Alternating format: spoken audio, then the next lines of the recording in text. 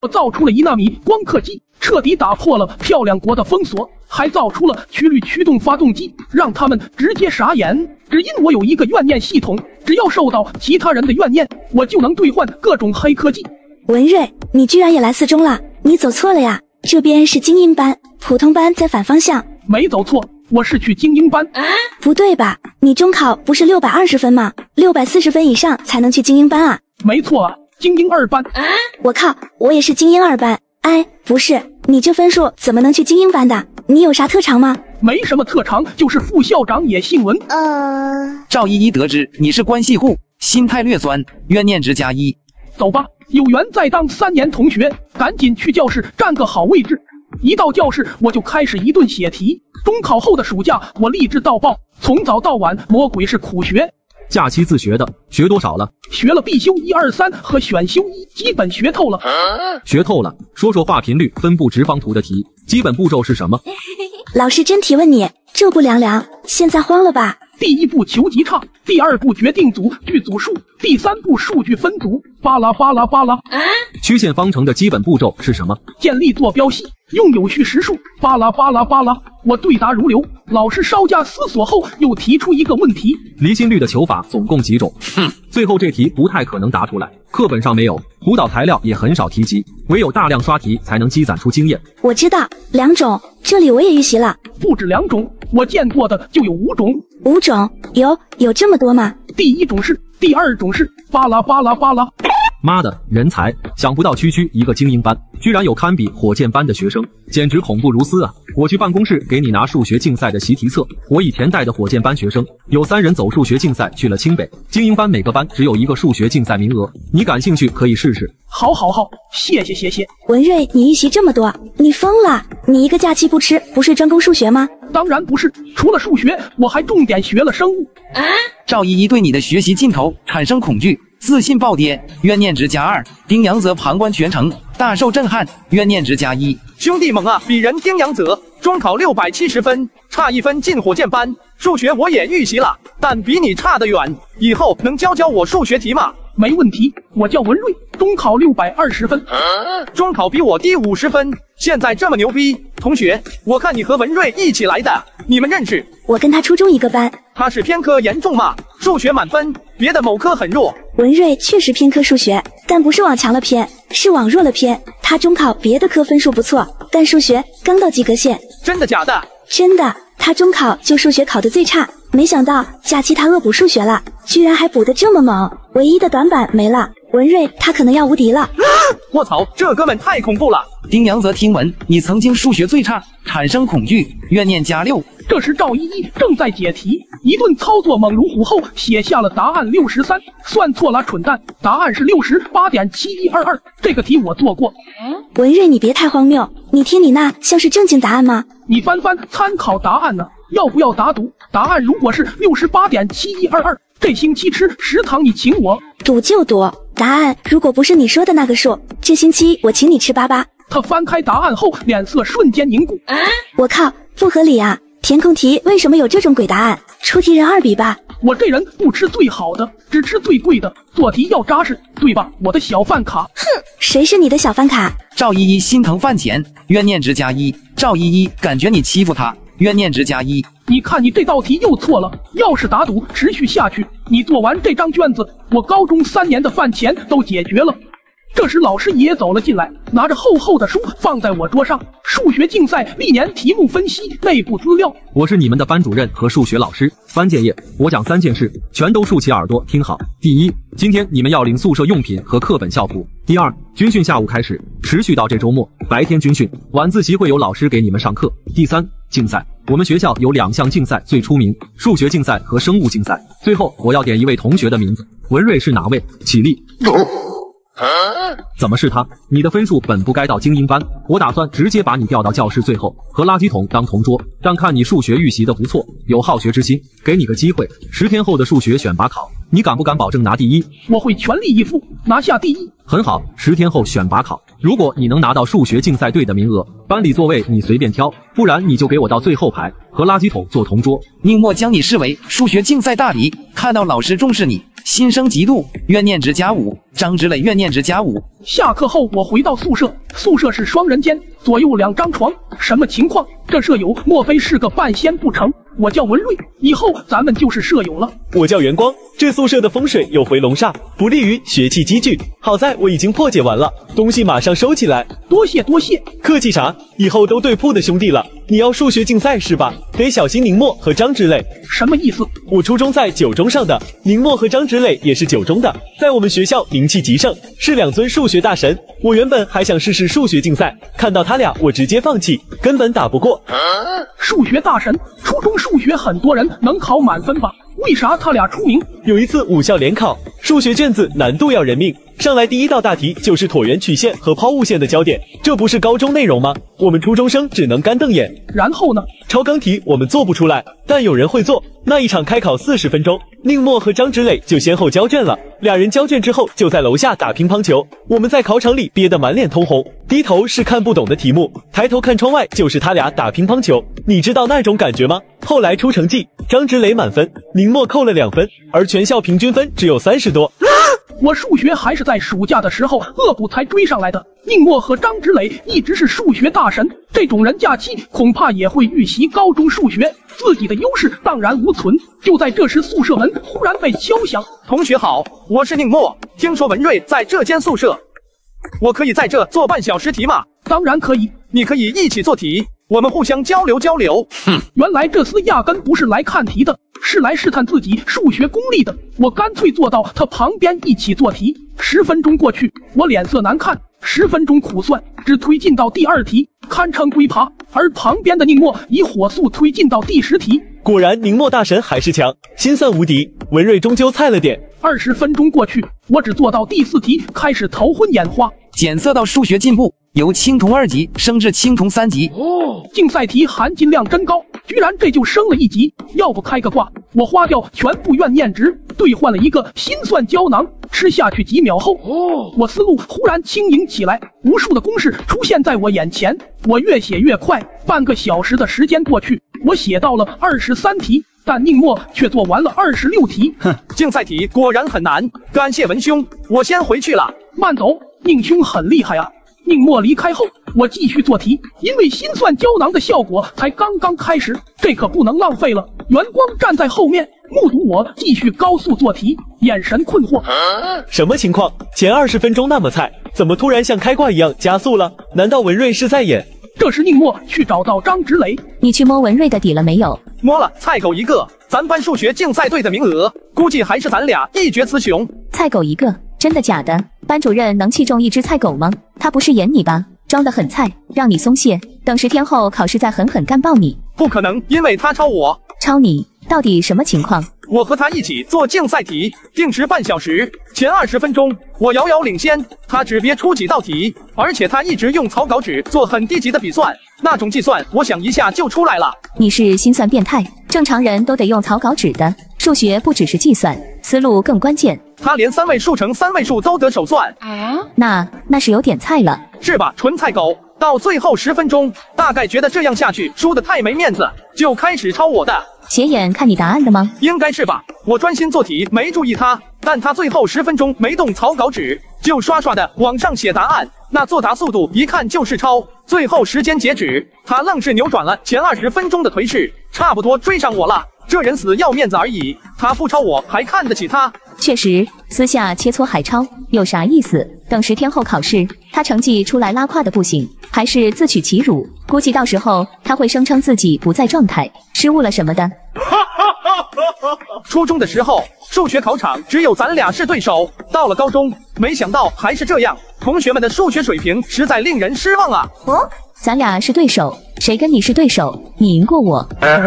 食堂这边，我在疯狂干饭。文瑞，你是猪腰化人吗？这么多你吃得下吗？小饭卡，帮我再去买杯橙汁好吗？哼，谁是小饭卡？叫我同学，别乱取绰号。快去，小饭卡同学，做竞赛题给我做虚脱了，多吃点不补。这星期估计我每顿都会吃这么多，希望不会把小饭卡刷爆。赵依依讨厌你取的外号，怨念值加20。赵依依感觉你欺负她，怨念值加20。赵依依心疼饭卡里的钱，怨念值加60。给，喝死你！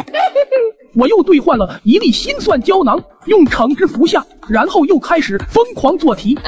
我靠，你卷成麻花了！大中午不回去睡觉，在食堂做题。数学竞赛啊，拿不到第1名，我去跟垃圾桶做同桌。他们说宁墨和张芷磊很强，俩数学怪兽。张芷磊跟我一个宿舍，他到宿舍就闷头做数学题，居然在做高考卷，你明白吗？他已经把高中数学都学完了。是吗？宁墨就已经够强了，没想到张芷磊更胜一筹。我没时间聊天，解题速度变得更快，1分钟一道，半分钟一道，20秒一道。这是传说中的竞赛题，题目难度好恐怖，文瑞居然能20秒一道，简直恐怖如斯啊！食堂的另一边，班老师又合作了，我刚接到课表，这学期我带你们班的生物课。刘璐老师，你来教课是2班的福气，你是咱们学校生物竞赛一姐吗？班老师太捧我了，一姐可不敢当，比我厉害的老师多得很。见过学生了吗？今年的学生乖不乖？乖不乖还得再观察。不过遇到一个数学竞赛的苗子，叫文瑞，他已经会做几道高考大题了，这孩子或许能拼一把省奖。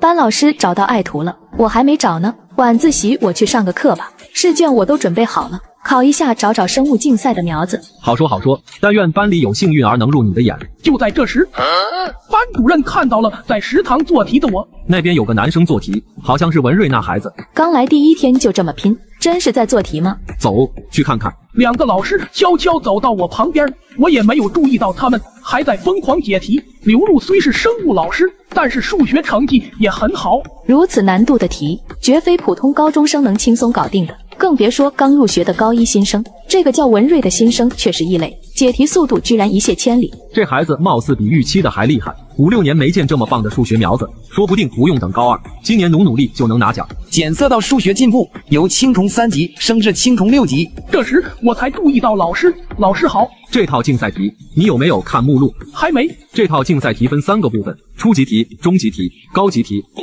这时我也发现了，我做的也只是初级题而已。老师，中高级题是涉及大学数学的内容吗？没错，学校图书馆有大学的数学课本，你可以去涉猎一下。铜级版绿皮的高等数学，紫皮的线性代数，蓝皮的概率论与数理统计，你可以先看看这些。老师，这些听上去像是考研用的书。确实是，如果你全学通了，考研数学你就不愁了。我还是高1新生，学考研数学是不是有点太超前了？陶哲轩13岁就拿国际数学奥赛金牌了，16岁就是弗林德斯大学的学士，17岁硕士，21岁就博士了。你去图书馆找高等数学那本书，里面有微积分的内容。陶哲轩是在7岁的时候自学的，苏联当年的中学课本里也有微积分的内容。学生何德何能跟数学家攀比？想保送前10名的大学吗？想。那就学吧，只要学进去了，大学数学其实很简单的。我愣在原地，2位老师转身离去。我靠，文瑞，你在我心目中的形象高大起来了，老师居然让你学高数，这得多看重你啊！那就给高大的文瑞买个汉堡吧。小饭卡同学来了，他来了！我来4中就是奔着这位老师，居然叫咱们班祖坟烽火。这老师好漂亮，为什么奔着他？他是你亲戚啊？什么亲戚？这位是大名鼎鼎的刘璐老师，咱们学校负责生物竞赛的一姐。过去几年，咱学校的生物竞赛队都是她负责，每年能保送4、5个清北，保送985的更是有20多个。哦，中午在食堂见过，还以为是来实习的萌新老师，没想到这么厉害。老师带着试卷来，是准备选人吧？来吧，我他妈准备好了，我只想打死各位，或被各位打死。我靠，你好狂！狂！如果去了火箭班，我肯定夹起尾巴做人，但在精英班数学我可能不行，生物这一科老子还没把谁放在眼里。同学们好，我是你们的生物老师刘璐，有同学可能听说过我，这几年我一直在负责学校生物竞赛的工作。我先了解一下，咱们班想参加生物竞赛的同学有多少？举一下手。瞬间几乎全班的同学高举手臂。哥们，你不是数学竞赛吗？你数学那么强，我生物比数学强。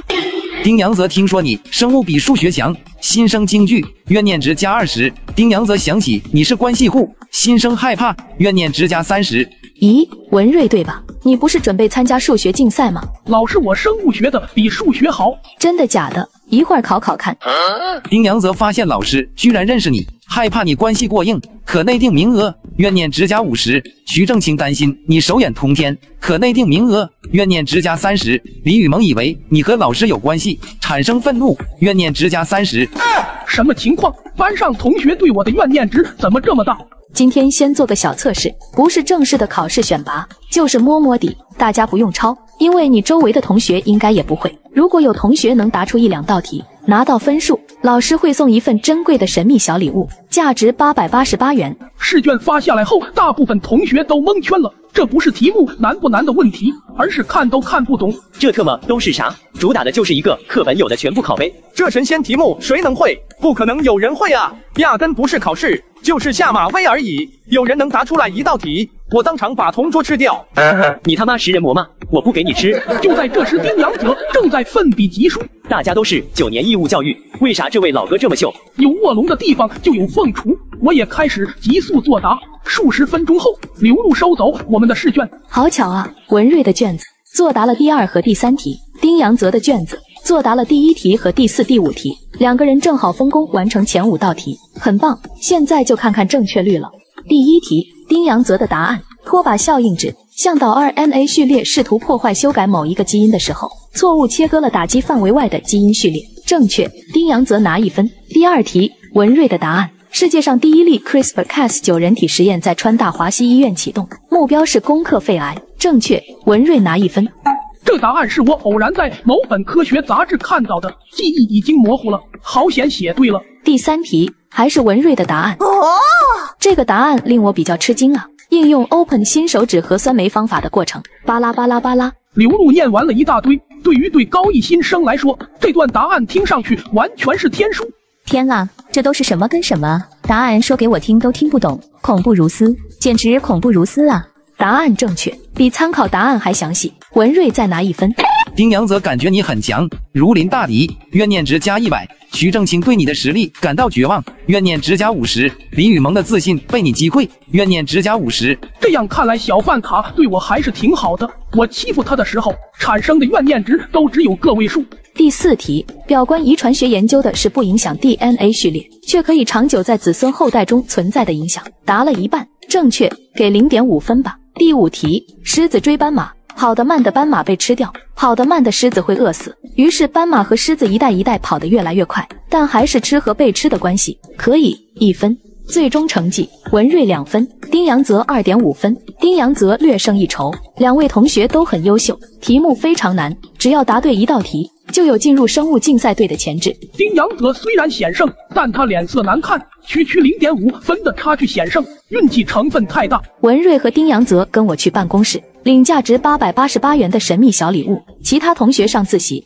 我俩跟着刘露老师，其他老师都是一群老师挤在一间办公室，而刘露的办公室居然是宽敞奢华的单间，不愧是生物竞赛一姐。刘露给了我们几本生物习题集，你们的小礼物看看喜欢吗？咱班就一个生物竞赛队名额，选拔考试定在10天后，会比这次摸底考更难，所以想参加竞赛的话，好好准备，不然届时可能1题都做不出来。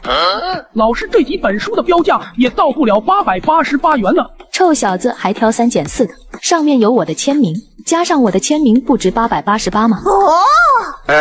老师，是不是将这几本书学完，选拔考就能拿高分？对，选拔考范围在这几本书里。丁阳泽，你打算走生物竞赛的路子？对，老师，我一直在做准备，假期刷了10几套生物卷，还看了7、8套历年竞赛的真题，我有信心竞赛拿奖。很好，文瑞，你什么打算？我也想走生物竞赛。那数学竞赛呢？班老师对你寄予厚望啊。数学竞赛我也想试试，2个竞赛队我都想进。俗话说，小孩子才做选择，成年人，我靠，我还未成年。文兄贪多嚼不烂，你数学好，走数学竞赛挺合适的。丁阳泽倒想让你进数学队，毕竟名额就1个，你进生物队他就进不成了。我持中立意见，看你们俩选拔考的成绩，强者拿今年的名额，全凭分数说话。我会全力以赴的。老师，文瑞同时参加双竞赛，最后肯定扔一个竞赛拿奖尚有难度，怎可能双竞赛同时拿奖？这次摸底考班里就我们俩有实力，不如就让我进生物竞赛，让文瑞数学竞赛，这样对我俩都好，不然肯定浪费班里一个宝贵名额。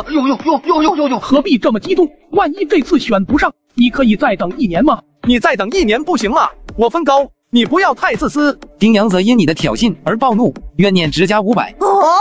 一句话换来500怨念值，我自私，你无私，你把名额给我吧。文瑞，你欺人太甚。丁阳则因你的挑衅而暴怒，怨念值加1000。够了，你俩都想抢名额，拿成绩来抢，回去学习吧。与其在这吵，多学几分才是真的。刘老师，学生在你办公室吵起来了。其实双竞赛确实不太现实，不过文瑞那孩子挺优秀的，我有私心，如果他成功入围，而且在生物队成绩很好，我可以让他退掉数学队。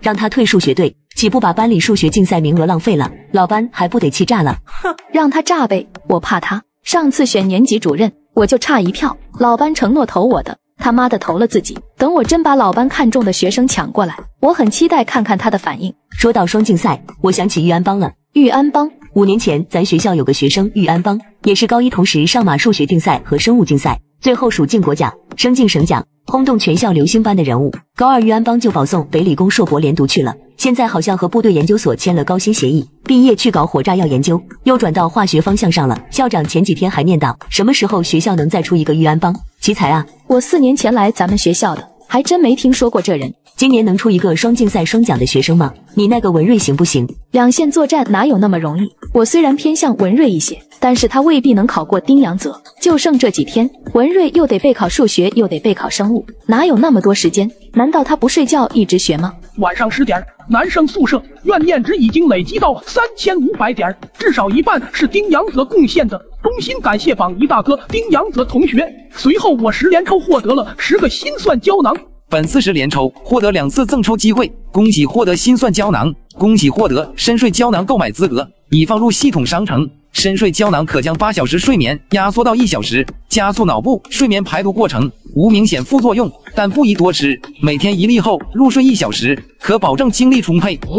这心算胶囊加上深睡胶囊，那学习效率不得起飞啊！我吞下心算胶囊，开始学习刘璐老师给的生物教材。原先遇到这种题，我还得笔算一下，现在一眼扫过，答案直接蹦出，心算速度快到感觉不到过程。检测到生物进步，由青铜22级升至青铜23级。趁着药效，争取把生物战力干到青铜30级以上。就在这时，宿舍灯忽然熄灭，什么情况？灯炸了吗？什么灯炸了？你看看现在几点了？卧槽，10点半就熄灯，高中是养生的地方吗？我还想熬夜学习呢。学校图书馆现在还开吗？元光听到你要熬夜学习，怨念值加10。别学了兄弟，何苦那么卷？军训你不累吗？踢正不踢的我腿都要断了。学校10点半熄灯，就是让我们早睡早起。宿舍楼门封了，你现在也出不去。今天月亮不够亮啊，床前明月光呢，这哪有亮啊？元光发现你试图借助月光学习，怨念值加50。卧槽兄弟，你别太荒谬！开学第1天啊哥，又不是快高考了。你知道谁宿舍有小夜灯吗？装电池那种。小夜灯也不行，宿管阿姨12点会来转一圈，哪个宿舍有亮光就通报批评。总之严防死守，避免学生熬夜学习，第2天上课没精神。不过你要真想学的话，什么买通宿管阿姨？不，厕所，整个宿舍楼也只有厕所里有亮光了。我拿着生物题和一支笔，皱着眉头进入厕所，突然发现丁阳泽也在这里刷题。丁阳泽发现你也来厕所熬夜学习，怨念值加100。生物竞赛队的名额我必拿到。这名额你真这么想要？叫声爸爸，我可以让给你。丁阳则认为你羞辱他，怨念值加200。不需要你让，我会在考场上堂堂正正击败你。不要拉倒，有你后悔的时候。其实刚刚哄你玩的，这么珍贵的名额，怎么可能让你？单纯想骗你叫声爸爸。丁阳则认为你戏耍他，怨念值加300。我这就下去给社管阿姨通风报信，让她来抓你熬夜偷学。下作打小报告不可耻吗？当男人能不能光明磊落？我也拿着书来学，怎么可能给阿姨报信？哥们，你有点傻啊！学吧学吧，咱们一起学。考试的时候咋地？你心服口服？痴心妄想！生物竞赛队的名额我必拿到。丁阳则对你产生强烈敌意，怨念值加400。看着不断到账的怨念值，我直接乐开花。随后我也搬着桌子开始刷题。偶尔有睡眼惺忪的同学来上厕所，看到2个捧着书本的人，我操！都忍不住卧槽一声，露出见鬼般的表情。杜玉成被你厕所学习的行为吓到，怨念值加10。蒋辽发现你做题速度奇快，不屑地认为你在瞎写，怨念值加10。聂学文以为地板上的尿是你尿的，怨念值加20。黎华睡眼朦胧，把你看成了鬼，受到惊吓，怨念值加80。离谱，这他妈读什么鬼？这时我舍友元光突然出现，卧槽，文瑞，你不要命了？这都凌晨1点了，还学？明天军训会猝死的。检测到生物进步，由青铜23级升至青铜30级。丁阳泽，你学到几点？无论你学到几点，老子都多学半小时，有种通宵啊！你自个儿通宵去吧，我回去睡大觉。随后我跟元光一起回到宿舍。文兄，不能拼命啊！丁阳泽就是个愣头青，我夜起上厕所，一看你床空着，吓死我了。不拼了，睡大觉。然后我吞下了一粒蓝色深睡胶囊。1小时后，元光已经屁是屁憨是憨了，而我已经精神抖擞了。这深睡胶囊果然有效，我又拿着数学必修4去厕所，但又碰上了老熟人宁墨兄，早起学习。你也来学？嗨，睡不着，随便看看。宁墨兄，你数学很强，现在学到哪里了？刚开始学克拉默法则。克拉默法则是什么鬼？高中数学有这玩意吗？高中数学我假期干完了。克拉默法则是大学课程，同济大学出的线性代数。线性代数这本书比较薄也简单，竞赛题里有涉及。我打算选拔考之前学完，说不定能多拿10几分。牛13，你学得好快！竞赛题里还有高等数学的范围，你学了吗？来不及了，选拔考之前，大学数学我只能吃透线性代数，高数进了竞赛队再学吧。你还继续学吗？不回去睡觉？不行啊，你都学大学数学了，我高中数学还没弄明白，我得努力追赶啊！追不上的，不如早回去休息，到时候我拿了奖可以辅导你，毕竟同班同学。那感情好啊，万一今年我先拿奖了，明年我也辅导你。随后宁墨笑着离开厕所，只把我的话当作开玩笑。随后零散的又来了一些人上厕所，看到我都被吓了一跳，又攒了不少怨念值。我用怨念值兑换了一些心酸胶囊，服下后瞬间感觉灵魂出窍。大串的公式数字尽收眼底，看着数学课本就像看到小学的1+1一样简单。检测到数学进步，由青铜07级升至青铜13级。我利用深睡胶囊熬走丁阳泽和宁墨后，又独自学到了天明，短短半个通宵，成功自学大半本数学课本。这不能用神速来形容了，简直是他妈的厕所奇迹。第二天晚上10点半，我又拿着生物习题走进厕所，果不其然，丁阳泽已经在刷题了。今晚学到几点啊，老丁？比你多学半小时。检测到生物进步，由青铜30级升至青铜35级。凌晨1点，这时丁阳泽哈欠连天，明显已经扛不住了。不行啊，老丁，这才第2天你就虚了，我回去睡大觉，你慢慢熬吧。我回到宿舍，吃下深睡胶囊，睡了1小时，就相当于正常睡8个小时。凌晨2点，我精神抖擞的又来到厕所，这时丁阳泽已经换成宁墨了。来了，我俩互相打招呼后继续学习，直到凌晨5点，宁墨也顶不住了。我回去睡了，你也早睡。好。什么情况？这货为啥这么能熬？第3天夜晚凌晨1点，检测到生物进步，由青铜35级升至青铜40级。熬了2天后，丁阳泽面容枯槁。不行啊，老丁，你看我气色多红润，地板上都是尿，你不用撒尿就能照自己，你那黑眼圈快成大熊猫亲戚了。继续熬，加油！说好比我多学半小时，你可别提前跑了。这什么情况？文瑞气色为啥这么红润？不会天天吃虎鞭吧？不管了，老子再干几天，生物选拔考必须打爆文瑞，让全班都看看我才是生物王者。晚上凌晨5点，顶不住了，我回去睡觉。睡吧，军训挺累的。不对啊，这小子天天跟我一样熬，怎么看上去一点不困？第4天凌晨1点，老丁肾气不足，气血两亏啊！你再这么熬下去会不举的。少他妈废话，回去睡你的觉，老子要多学半小时。生物竞赛队的名额我要定了。咦，催我回去睡觉？其实你再熬半小时也顶不住了吧？如果我今天晚睡半小时，阁下该如何应对呢？你晚睡半小时，我他妈晚睡1小时，老子有的是体力。丁阳泽差点油尽灯枯，听到你说继续熬，受到惊吓，怨念值加300。凌晨4点半，本应该学到5点的宁墨，今天提前半小时就顶不住了。卧槽，不行了，我回去睡了。文瑞你也早休息。宁兄好梦。那什么，文兄你不困吗？困，我当然很困啊。但他看着我的样子，根本不像困的样子。宁墨对你的超强精力感到大惑不解，怨念值加300。第5天早上10点，我们都在操场军训。这个文瑞好能选呢，是真学还是假学啊？恐怕是真学。他过去几天一直在厕所熬夜刷题，虽然他目前数学水平不如你我，但靠他如此疯狂的学习劲头，或许过几个月就追上我们了。他在厕所熬夜刷题，你怎么知道的？因为我也在厕所熬夜刷题。无耻，背着我偷偷学习。你们2个老六熬到几点？我半夜2点学到凌晨5点，但每次我走的时候，文瑞都还在学，我熬不过他，我是过多坚持一会儿，真顶不住。这话被旁边的丁阳泽听到了。你和文瑞熬夜学习，半夜2点学到凌晨5点，这不可能啊！这有什么不可能的？今晚我还去厕所熬夜学，还是2点到5点。你夜里上厕所就能遇见我，不出意外文瑞也在，这绝对不可能啊！我也在厕所熬夜学啊，我是10点半学到半夜1点半，我学的时候文瑞也在。什么？你刚刚说几点？我在宿舍楼公共厕所，晚上10点半学到半夜1点半，文瑞只比我少半小时，他从10点半学到1点。过去几天都这样。对啊，已经连续4天了。我操，这不可能啊！你开玩笑呢吧？10点半到1点钟，文瑞和你在厕所学习，休息1小时后，2点钟到5点钟，文瑞和我在厕所熬夜。他到底是什么物种？离谱！文瑞怎么可能上半夜下半夜都熬？通宵1天也就罢了，4天通宵还能活？他外星人吗？有诈！文瑞气色比你们俩加起来都好，他完全没黑眼圈，像是睡眠充足的，反倒你俩脸色气血两亏。你俩是不是合伙骗我？我不信，老丁你哄我玩是不是？你不信我还不信呢。老宁你是骗我的吧？果然，今天晚上他俩一起在厕所里等我。在宿舍熄灯后，我拿着生物真体走进厕所，看到我走进厕所，宁墨惊呆了。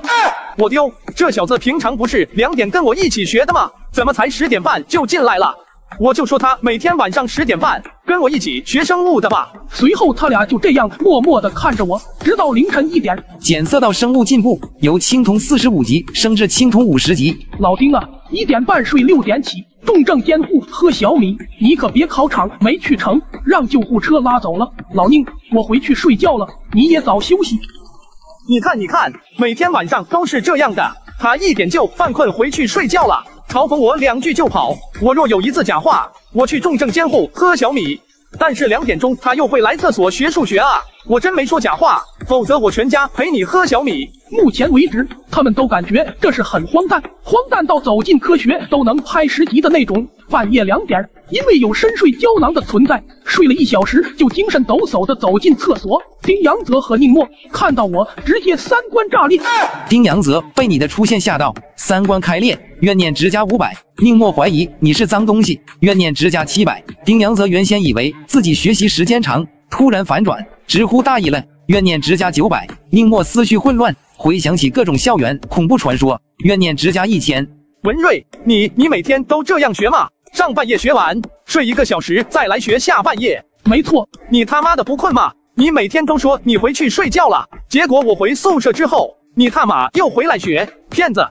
老丁，你不能血口喷人啊！我真回去睡了1小时，我说回去睡觉，又不是长眠不醒了，睡醒了还要来学习的吧？你基因突变了，我进化了，我通宵战神，不是浪得虚名。丁阳泽对你的潜力感到恐惧，怨念值加500。宁墨将你视为恐怖大敌，怨念值加500。我花1000点怨念值，获得了12粒心算胶囊。恭喜获得脑神经元促生长胶囊，恭喜获得战力检测器购买资格，已放入系统商城中。稀有道具：脑神经元促生长胶囊。功效：服用后可促进脑部神经元产生更多的树突和轴突，小幅降低思考耗能，小幅提高思考速度，小幅延缓大脑衰老，小幅增长智力。看来这怨念系统的黑科技越来越多了。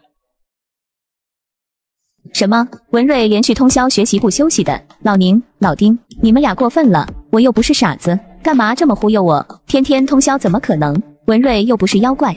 真的啊，我们俩亲眼目睹，文瑞他学了1个通宵，他说他进化了，有什么短眠基因，不骗你，我俩天打5雷轰。你以为我是3岁小孩吗？晚上通宵学习，白天还要军训，这可能吗？你怎么就不信呢？要不是学校不让带手机，我非得录视频给你看。他进化了，进化成什么？不睡金仙吗？试问这谁能信啊？脑子正常的人都不会信的吧？你俩是不是熬大夜熬出幻觉了？我看你俩是被文瑞吓破胆了。先前放狠话必拿竞赛队名额，现在又感觉考不过他，就搁这创造神话。老丁、老宁，你俩不行啊，还没上考场怎么能怂？我们只是给你讲文瑞通宵苦学，不代表我们怂了。虽然文瑞通宵学习很吓人，但选拔考还剩4天，我都学大学数学了，他高中数学还没弄明白，数学竞赛队名额肯定轮不着他。数学这方面，只有你张芷磊是我的对手。生物竞赛队名额也轮不着他，如果文瑞专攻生物，没准真能反超我，但他2线作战，相当于我们2打1，他拿什么赢？过去这几天，每晚我都比他多学半小时生物，他这几天嘲讽我的，等我拿下竞赛队名额，要找他通通嘲讽回来。宁墨和丁阳泽心中对我通宵学习的阴影消散许多，斗志重新恢复。文瑞从一开始选科目就错了，不应该选数学的。我和老宁的数学能拉爆他，他选了数学又选生物，错上加错，咱们3个联手绞杀他。4天后的选拔考，让他彻底白考。系统查看一下我的实力，生物青铜50级，数学青铜39级。然后我又看了一下他们的实力，丁阳泽生物青铜48级，张芷磊数学青铜44级，宁墨数学青铜43级。这个丁阳泽有点东西，就比我低2级而已。张芷磊和宁墨不愧是大神，都比我的数学等级高。接下来几天还得猛拼。而此时我舍友元光口中好像在念咒语。元光，你在求雨吗？元光，你在干啥？天气预报说今天没雨，别折腾了，笑死了！要是真能求雨成功，元光怕不是要折寿。加油，元光！求雨成功，全校新生免受军训之苦，可以每人见你1天寿元。就在这时，天竟然真的黑了下来，开始下起了小雨。卧槽，真下雨了！元光牛逼啊！元光大祭司，元光好猛！别上学了，去大西北支援抗旱吧。操场上的广播忽然作响，军训暂停，全体同学回教室，稍后教官们会给各班同学播放战争电影。10分钟后，我来到校图书馆，拿出基本数学书学习。这时，一个身材非常好的学姐也坐了过来。看到身材，我的鼻血差点喷了出来。不行，乱我道心。我掏出一个心算胶囊吞下，然后迅速进入学习状态。检测到数学进步，由青铜39级升至青铜40级。我手速很快呼出了残影，1小时14分钟后做完了一张高考数学卷。检测到数学进步，由青铜40级升至青铜41级。然后我对了一下答案，只拿到区135分。我居然这么垃圾，看来得加快速度才行了。我的速度引起了旁边几个人的注意。我靠，那人做题劲头好疯狂，手速好快，是在写文科卷背诵题吗？不是，我抄，好像在写数学。妈的，大神操作啊！数学卷子手速这么快，这人做题都不怎么需要思考的，恐怖如斯，简直恐怖如斯啊！羡慕死了，我数学要是这么好，一本线稳了。然后我又获得了大批量的怨念值，137分，依然没能冲到140分以上。同学，你数学是不是很好？能给我讲道题吗？这么好看的学姐，谁顶得住啊？能，太能了。普通一班，庄启言，精英2班，文瑞。崔元伟看到你和女神级同学关系密切，心生妒意，怨念值加200。杜正清目睹暗恋的女神主动和你握手，心态扭曲，怨念值加300。叶舟发现你和校花庄启言做邻位，羡慕嫉妒，怨念值加100。我忽然能理解红颜祸水这词了，错的不是红颜，是想吃肉的狼羔子们。这题你会吗？是我们老师出的，没有参考答案。第一问求单调性你会吗？会。第二问不会。第二问我给你讲一种常规做法，一种分离变量法。常规做法麻烦，分离变量简单一些，但是得练。巴拉巴拉巴拉，这种常规做法你明白了吗？我大概明白了，等等我再梳理一下。第二种方法简单吗？步骤上简单分离变量法，巴拉巴拉巴拉。你去那边书架上找一本红皮的100日冲刺数学题，我给你说的这些题分别在66页和80页。我靠，文同学你好牛，居然能记得题目和页数，耽误你做题了，请你喝奶。杜正清看到暗恋已久的女神送你酸奶喝，破大防，怨念值加300。罗磊看到校花和你关系亲密，十分嫉妒，怨念值加400。赵凯看到你和校花的奶，极度到扭曲，怨念值加400。庄学姐是棵摇钱树啊！就讲几分钟题的功夫，周围的学长们居然贡献了3000多点怨念值。时间飞快，已经是下午1点半了。同学，我要回去上课了，谢谢你给我讲题。我看你中午没去食堂，好辛苦，给你留点零食吧。谢谢，那我不客气了，正好当晚饭。当晚饭可不行啊，零食不能当饭吃的，伤胃呢。同学，我要是还有数学题不会，能去找你问问吗？你讲的特别好，比我老师讲的还好。我那题问过好多人都学不会，听你讲终于懂了。你是在精英2班对吧？对，精英2班。真的很感谢你，再见。学姐走后，我突然醒悟过来，坏了，只给庄学姐说了精英2班，没说是高1，她肯定以为是高3的精英2班。今天选拔竞赛队准备好没？差不多了。生物青铜90级，数学青铜68级。现在的级别已经远远超过他们了，可惜的是生物还没有到白银。胜算几成？能有6成胜算吗？10成。我操！我超，这么自信，文兄别轻敌啊！咱班卧虎藏龙，丁阳泽特别能学。前2天军训下雨，大家教室看电影，只有丁阳泽孤零零在角落刷试卷。你猜他做什么试卷？高考真题。老丁做高考生物卷都得多少分？不知道啊，别管多少分，能做就强的离谱啊！我等高1新生看见高考卷只能干瞪眼，不是吗？然后我拿出一本高考生物真题卷给他，你看这是什么？老文，你别吓唬我，别告诉我这高考卷你也开始做了。当然不是开始做了，吓我一跳，已经全做完了。元光直接傻了，接过习题册翻开，里面的试卷我都密密麻麻的写完了，有不少满分的试卷。我的个大草，无情！老文，你啥时候憋的大招？你他妈为啥学这么快？你呀，开挂了吧？开了。元光被你的生物试卷吓坏了，怨念值加500。我收回之前的话，看来你真能和丁阳泽一战。不过你俩都做了高考卷，水平只能算5-5开。文兄，你上考场千万不能轻敌。放心吧，我不只学了这点儿，这次生物选拔考我狠狠打爆丁阳泽是肯定的。既然你生物有把握，数学竞赛就放弃了吧？为何放弃？数学竞赛对我也要紧，胜算小一点，9成胜算吧。不现实啊，文兄。宁墨和张芷磊都超强，你不知道吗？这俩数学大神最近忙着学大学数学，变态的紧。我又拿起一本高等数学递给元光，元光受到惊吓，怨念值加800。卧槽，老文你太残暴了，生物也就罢了，数学还能这么快？教室中，今天要选拔竞赛队了，激动！激动啥？我内心毫无波澜。咱班大神多，名额就1个，等会诸神混战，不是我等凡人可以染指的。没出息，不搏一搏怎么知道不行？万一题目恰好全会，瞎猫碰死耗子，让咱碰上1个名额呢？哟！你那是痴心妄想。你看丁阳泽，他高考生物卷能考70多分，你翻开高考生物卷，题目能看懂1半吗？卧槽，这……你再看宁墨和张芷磊，这俩高考数学卷都130分起步，甚至学线性代数了。现代听说过吗？那是大学数学。卧槽，绝望！什么牛马同学？绝望就对了。我说过，咱班大神多，竞赛名额那么宝贵的机会，不是我等凡人可以染指的。只有牲口中的牲口，才有一线机会选入竞赛队。生物竞赛队的人选绝对是丁阳泽，数学竞赛队大概率是张芷磊，小概率是宁墨。不，还有一人，文瑞。袁大祭司，你刚刚说谁？文瑞赢面很大，会拿下1个名额，具体是数学还是生物就不知道了。文瑞怎么可能？你们等着瞧就知道了。我赌5包辣条，文瑞能拿下1个名额，你们赌不赌？赌就赌，我赌丁阳泽和张芷磊3包辣条。我跟住丁神和张神4包辣条。这时元光掏出一张纸，嘴里还念着咒语。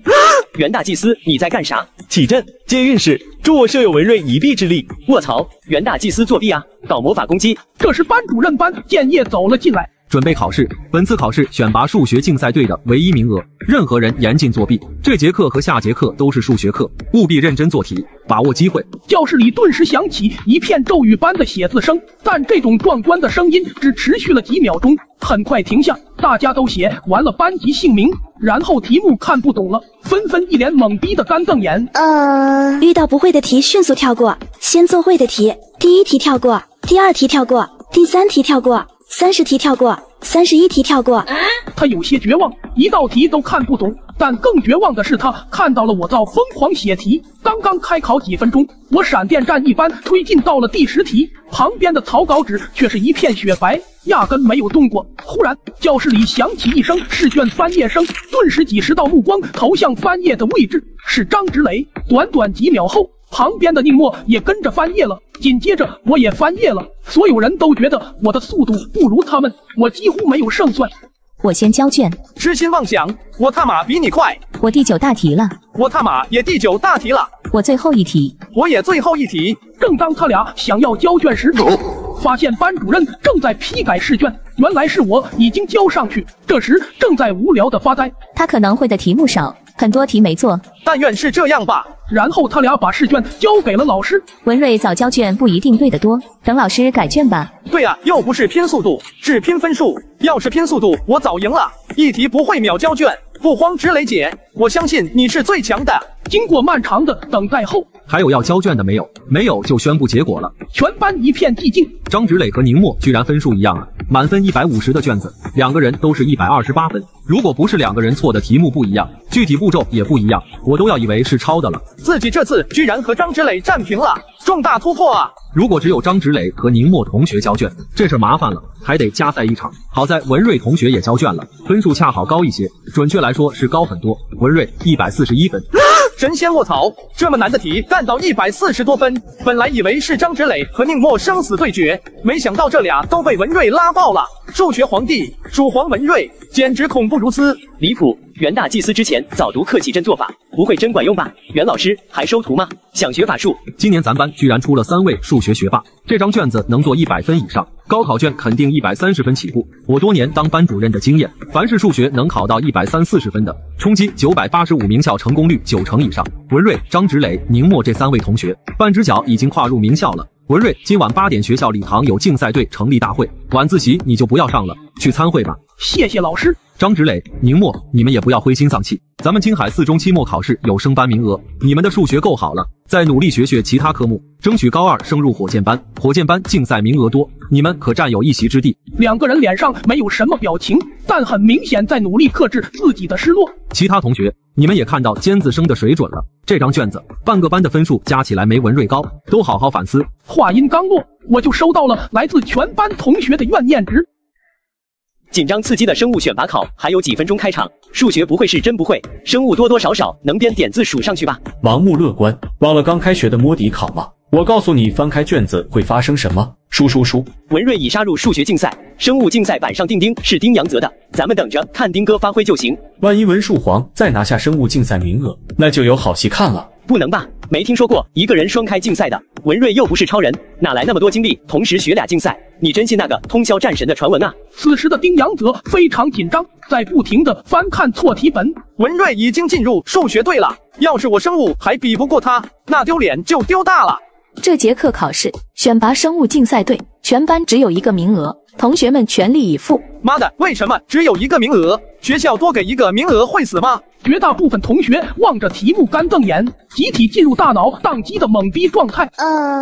我是谁？我在哪？我要干啥？只有我和丁阳泽的笔尖还在沙沙作响，我舍友袁光依然在做法。袁大仙用草稿纸和0.5毫米黑色中性笔做法的，您还是古往今来头一个。别空号授权了，袁大仙，封建迷信不能逆天改命。文瑞已经拿下数学竞赛了，生物竞赛断不可能再赢。丁阳泽都速通高中生物了，没有输的可能。袁光，你这回再做法成功，我就相信你真有点东西。回头光顾你的算命摊生意。休要聒噪，我舍友再赢一局，你们都得赔掉裤子。1节课的时间，下课铃敲响。下节课是自习课，继续作答。不必他说，我俩也是在埋头苦做。丁阳泽写完了第23题，忽然卡住。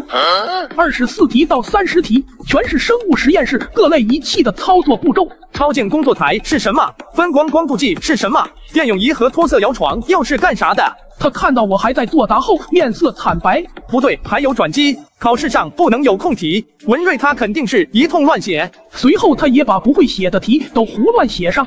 老丁貌似已经不会写了。妈的，文瑞不会真把生物竞赛也拿到手吧？不能吧，他2线作战还都打得赢，强的过于离谱了。还有转机，这不是考作文，又不是字数多就赢，还得看老宋和老丁谁正确率高。你希望文瑞赢下生物，还是输掉生物？我希望他赢下生物。为何？文瑞赢下生物，说明他强的离谱，异于常人，会不会显得我们不是那么菜？如果文瑞输了，丁阳泽能打败他，我们打不败他，我们岂不是还不如丁阳泽？说的有道理，快点赢吧文瑞，然后我们和老丁抱头痛哭。随后刘露再检查我俩的试卷。丁阳泽前20题做得很棒，比文瑞多拿5分，但是后20题恰恰相反，丁阳泽明显开始瞎编了啊！文瑞反而答得不错，最终成绩丁阳泽63分，文瑞90分，恭喜文瑞同学选入生物竞赛队。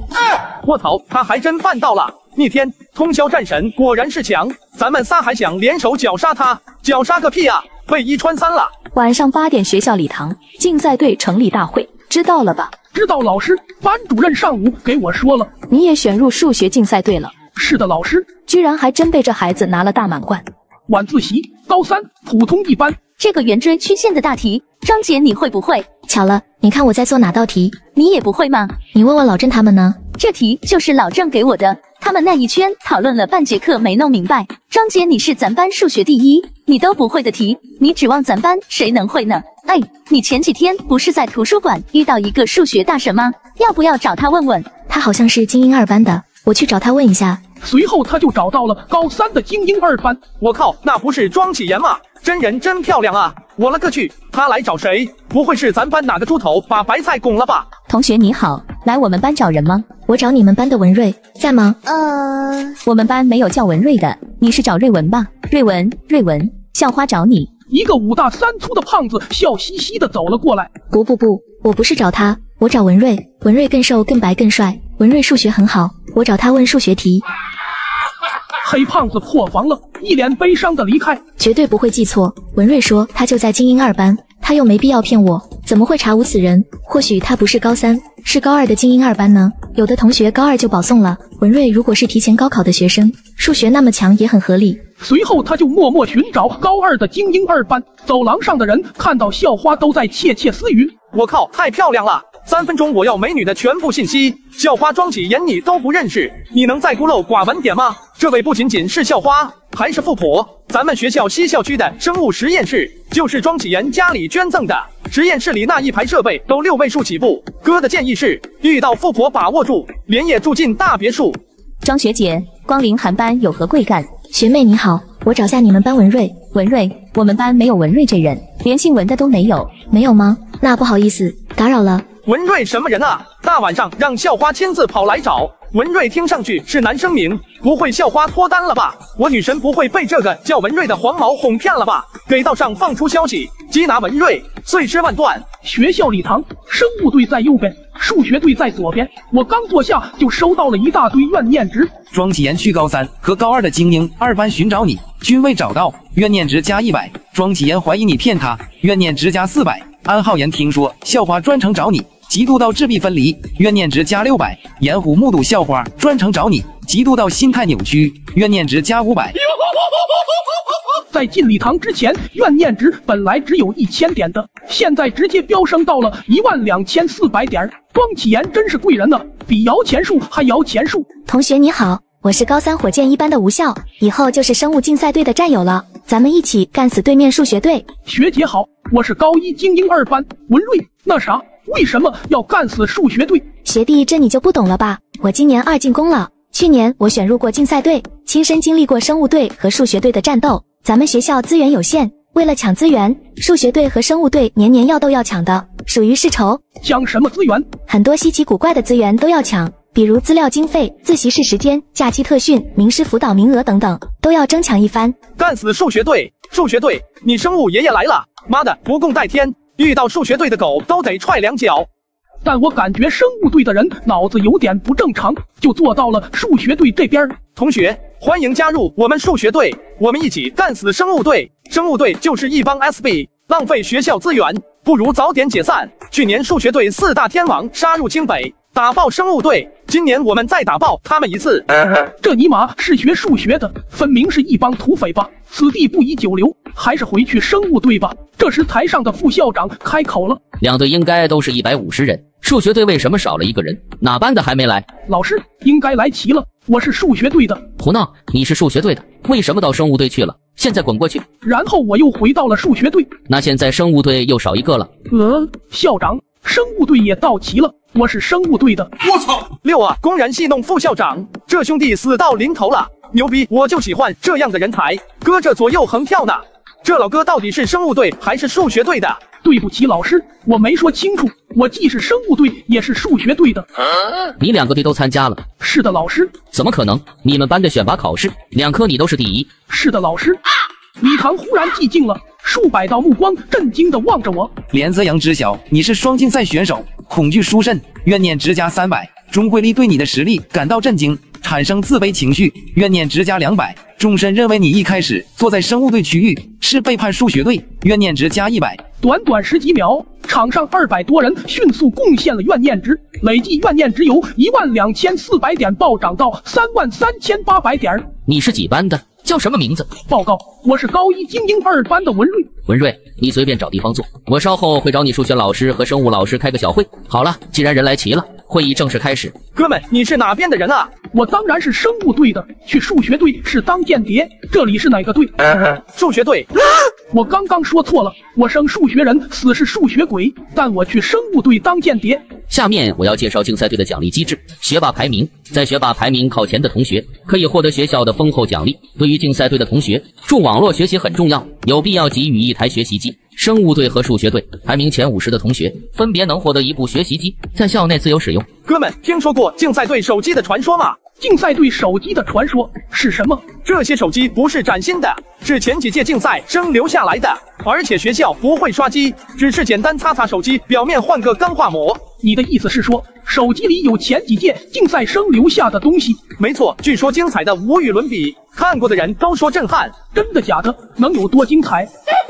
看你实力和运气了。100部手机，据说有那么10几部是特别精彩的，剩下的乏善可陈。几分钟后，副校长办公室。你们班什么情况？2个竞赛选了同一个学生，这不是浪费名额？名单还没正式上报，你们抓紧调整人选，换一个学生。文瑞的数学很好，我先表态，这好苗子我不会放弃。文瑞的生物非常棒，我甚至可以讲没见过这么好的苗子。文瑞我要定了。你们俩是犯冲是怎么着？拿一个孩子较劲，2个竞赛他吃得消吗？本来一个竞赛稳稳当当拿奖，2竞赛分散精力，一个奖拿不到，对孩子好吗？公事公办，我先确定了文瑞的数学竞赛，得有先来后到吧。我就这么说吧，生物选拔考，文瑞的分数比全班加起来都高。文瑞参加生物竞赛，清北的料，耽误了谁负得起责？班老师要是负得起这个责，那我没话说。文瑞的数学也是清北的料，数学主科比生物重要吧？刘老师，你分清主次。21世纪是生物的世纪，数学再好能好得过超算吗？班老师这个臭水平，还妄图教出一个数学家，可笑。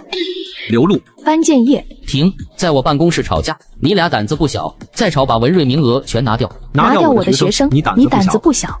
你们是说气话还是说真的？文瑞是清北的料，卷子带了吗？随后，班建业掏出一张皱巴巴的试卷，刘露掏出一张整整齐齐的试卷。看吧，班老师就是这么对待学生试卷的。刘露抢我学生，你还有理了？你俩这个月精神文明奖没了，吵吧，继续吵。班建业因力保你失去奖金，肉疼不止，怨念值加300。刘露因力保你失去奖金，肉疼不止，怨念值加300。叶良汉因你被下属顶撞，威严扫地，怨念值加300。我操！感谢3位老师打赏的900怨念值。老师，你们特么在干啥啊？我做了什么让你们产生怨念啊？学生我冤啊！文瑞，你为什么骗我？我一回头，果然是庄学姐。你不是说你在精英2班？为什么我去人家班里找，说压根没你这个人？我不光找了高3的精英2班，连高2的精英2班我都找了，搞得我很尴尬。那你找高1的精英2班了吗？高1，你什么意思？此事怪我，没和你说清楚，重新认识一下。高1精英2班文瑞。庄启言惊闻你才高1，想到自己高3，数学水平却不如你，怨念值加100。庄启言产生些许自卑，对你实力过强略感气愤，怨念值加100。我靠，你真的好牛，才刚入学就能做高考数学卷了，我以为你这种人只在电影里有。林泉目睹校花和你举止亲密，妒心大发，怨念值加100。张文康目睹美女对你的崇拜眼神，略感嫉妒，怨念值加50。你找我是有不会的题，带了没有？我给看看。是有道题，不过现在不用了。会了吗？还不会，但是我去找你的时候，高3精英班的同学看了那个题，连他们都不会，你肯定更不行啦。高3精英班都搞不定，我看看哪个题，然后学姐就给我看了看题目，是有点难，是吧？但是我有2种方法能解，巴拉巴拉巴拉巴拉巴拉巴拉。行了，2种方法，你看看哪种顺眼学哪种。回宿舍了，有这种好题欢迎再来找我，晚安。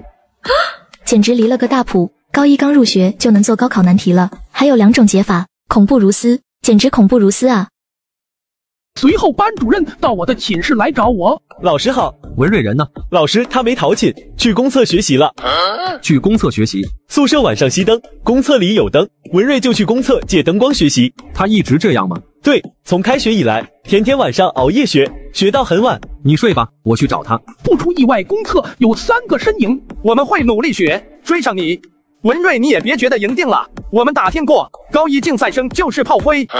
炮灰是什么意思？真正能竞赛拿奖的是高2、高3的竞赛生，高一竞赛生队内淘汰率90%以上，几轮队内考就全都刷下来了，只有1成能撑到最后参加竞赛，这1成只是去参赛刷经验而已，能获奖的压根没听说过。毕竟我们才高一新生，肯定比不上高2、高3老生，老生们多学1-2年不是白学的。听说你们马上要第1次队内考，考完你就知道了。高一竞赛生全是排名倒数的，等队内大考就割草一样淘汰了。感谢你们俩的情报，我会尽量撑到最后。我们马上要发竞赛队的教材，我可以借你们看。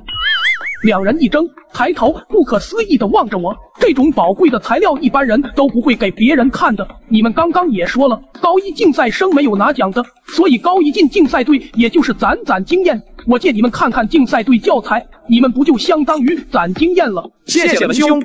借你们看看竞赛队教材，等你们做不出题，而我都会做，你俩就会彻底服气，知道自己输的不亏。这时班主任走了进来，老师好。文瑞，有个噩耗，我刚从叶副校长办公室回来，副校长的意思很明确，一个学生吃2个竞赛吃不下，要你退掉1个。我辛苦考的，凭什么退？叶副校长欺人太甚，老师不慌，我可以去找文副校长保我。文副校长出国考察了，而且他不分管竞赛队，未必能保你，但此事并非没有机会。我和刘璐老师已经和叶副校长吵过了，现在给你说结果。旁观的宁默和丁阳则非常紧张。下周6的队内小考，你数学和生物的名次必须排在前80名，如果2科都在前80，副校长答应继续观察，暂时让你留在2个竞赛队。如果有1科掉出前80名，或者2科都没进前80，那么排名靠后的科目你得退掉。我懂了，老师，我一定努力把2科都考到前80。你懂个屁！数学和生物竞赛队都是150人，其中高2、高3有100人，基本上就包揽了100强名额。高一竞赛生正常情况下都在后50名，只有极少数高一的尖子能前进到100强的位置，但基本也都在90多名徘徊，能进前80的凤毛麟角，懂我意思吗？1科冲进前80都不现实，2科都进前80根本不可能。所以我对你的要求是，这星期努力学数学，把生物先放一放。我为了保你，被副校长扣了奖金。我丑话说前面，如果你被数学队退掉了，马上给我滚到垃圾桶旁边坐。老师不能总这么威胁我啊！我通过了班级选拔考，不就不用调位到垃圾桶旁边了吗？老师你得讲信用啊！那你位置不动，我把垃圾桶调到你旁边。说完，班主任转身离开。机会来了呀，丁哥，懂？我们阻止文瑞学习，他退1个队，我们不就替补上去了吗？哎呀，这样不太好吧？你们俩别大声密谋了，我他妈全听到了。半夜1点，我回到宿舍，怨念值余额37000。我买了10颗深睡胶囊备用，然后就是10连抽。恭喜获得明石胶囊购买资格，已放入系统商城。服用明石胶囊1天内，宿主为别人讲题，一旦对方学会，宿主将获得双倍新知识返还，返还新知识均来自宿主的知识面边缘，可有效提高学科战力。又是胶囊，系统你确实是卖药的吧？恭喜获得脑神经元促生长胶囊购买资格，已放入系统商城。服用后可促进脑部神经元产生更多的树突和轴突，小幅降低思考耗能，小幅提高思考速度，小幅延缓大脑衰老，小幅增长智力。这种保健品不会坑我钱吧？不管了，有钱就要挥霍。然后我就花了2万怨念买下2颗金灿灿的脑促胶囊。脑促胶囊，你他妈最好有点用。4日早上，文瑞，我路上遇到生物老师了，他叫你去办公室。现在？对，他在等你，他好像心情不太好，你小心一点，别顶撞老师。老师您找我？更喜欢数学还是更喜欢生物？当然更喜欢生物，数学怎么能和生物比？那你这星期不要学数学了，专心突击生物。下周6竞赛队小考，你要保证生物名次进前80，明白吗？老师放心，我生物进不了竞赛队前80，提头来见。挺乖的，不枉我为了保你被扣奖金，考好了有奖励，考不好的话，老师我也是很小心眼的。我向副校长保证说你是好苗子，你若考砸了，老师真的会颜面扫地。老师颜面扫地，怎么会放过你呢？这次如果被生物队刷下来了，你以后上生物课就站着听吧。除了上课站着听，你的竞赛队成绩还会决定分配给你的实验室材料。实验室材料？生物竞赛需要到实验室做东西的，比如培养细胞、动物解剖，最后决赛的时候实操占10分。明白了，老师，没有退路，我一定杀入前80。这就对了，数学先放一放，努力学生物。回到教室后，班主任给我拿来了一本很厚的题本，总共300页。按照往年经验，高1竞赛生在小考之前普遍能做到100页，高2、高3竞赛生能做200页。你想进前80名，至少做到230页。明白，老师，我用力干。随后生物老师也给我送来了很厚的题本，然后他俩就一直盯着我。我小心地拿起数学题本。你怎么回事？我又连忙拿起生物题本。你怎么回事？我他妈服了呀！二位老师给条活路好不好？数学老师盯着我，让我只能学数学；生物老师盯着我，让我只能学生物。那我就彻底摆烂，直接拿起来语文课本开始学语文。文瑞你好牛逼啊！数学老师和生物老师都在死亡凝视你，你搁这学语文，语文老师要是知道了，岂不直呼赢马？大半个班的学生正在好奇围观，满脸吃瓜的喜悦。看什么看？自习课好好学，不学就滚出去，滚！两大老师爆发威压，教室气氛骤降。夏修然因看你热闹被老师大骂，怨念值加20；何古兰因围观你被老师大骂，怨念值加30。厕所内，我刚准备放水，就被人叫住。喂，你就是文瑞是吧？你和庄启言什么关系？我们俩没什么关系，单纯讲题。还有，我俩什么关系？关你吊事。昨晚我看到你们俩了，我警告你离他远点。你这种普通人跟他不是一个层次。我是冷向文，我和庄启言有婚约，2个家族早就定下的，双方家长都同意了。双方家长都同意了？问过我了吗？我操！你他娘的算老几？庄启言昨晚找我，是因为我能给他讲题。你学渣，他会看你一眼吗？高中生以分数为尊，你心思不在学习上，难道能考好？有空跑厕所来找茬，你不如去刷套卷子。我成绩优异，老子数学竞赛队的，连续3年我都选入数学竞赛队。我知道你在队里，不服考场碰一碰。你这德行也是竞赛队的。随后我查看了他的数学等级，冷向文数学白银01级，而我自己的等级却是青铜75级。冷向文已经高3，纯粹靠年纪大攒下的级别，并非真正强者。距离考试还剩9天时间，追平26级的差距很轻松。就你也跟我考场碰一碰，什么时候？就这次队内小考，敢不敢赌？赌住呢？如果你名次低于我，以后离庄启言远点；如果我名次比你低，我会主动退出。没必要，你不用退出，我本来跟他也没啥关系。你不是家族吗？豪门是吧？如果你考输了，我去生物实验室的材料费由你出，我用多少材料你买多少，就这，一言为定。回到图书馆，我吃下心算胶囊后开始学习，300页一共30个单元，但是做到4单元后我就卡壳了。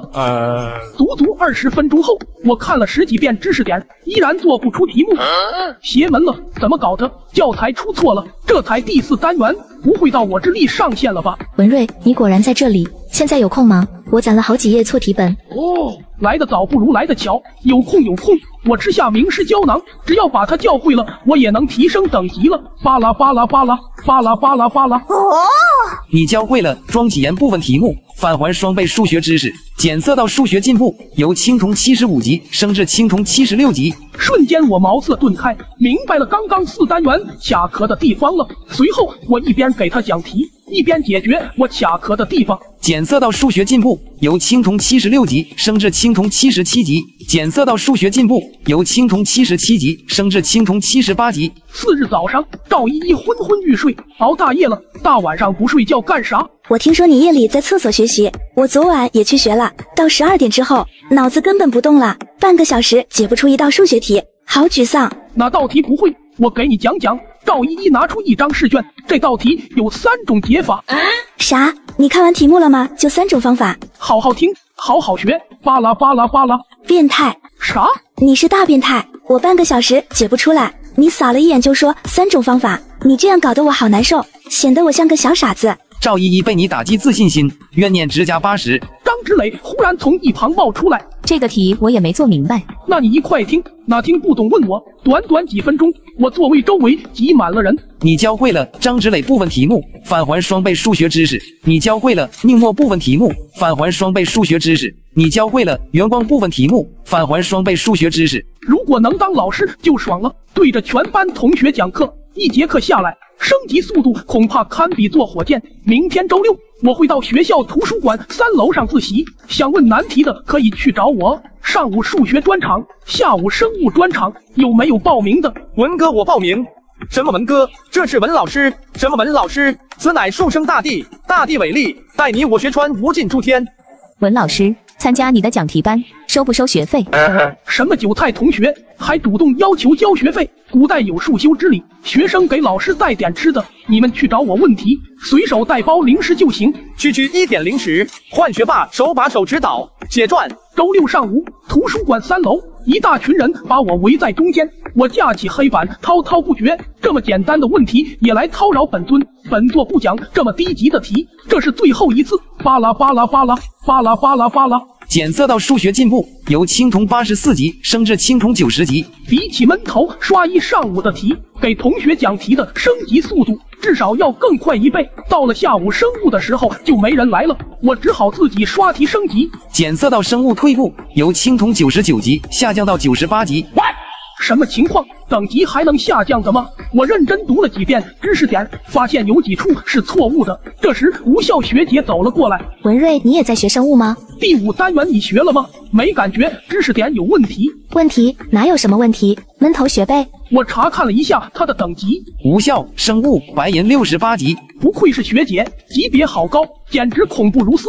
题本知识点每年不变，但是生物学研究一直在向前推进，很多前几年正确的知识今年就不对了。想太多了弟弟，哪有那么多推翻的理论？真有需要改的知识点，老师们会改的。我再找一下有没有学术期刊吧。对了，听说你和冷向文打赌了？这事儿都传到你耳朵里了。我和冷向文一个班，他说你是他情敌，你俩决定考场决斗。我和他不是情敌，我单纯给庄启言讲题，他就搁那儿吃醋，来找我茬。我劝你想办法找冷向文求和，你赢不了。还没上战场就投降，不是我作风，输赢什么的打了再说。哪有高3和高1考场决斗的？到时候你一输，冷向文肯定到处宣扬你是他手下败将，恶心得很。不慌，谁打爆谁还不一定。随后我找到了基本 nature， 我翻看了10几分钟，检测到生物进步，由青铜98级上升到99级。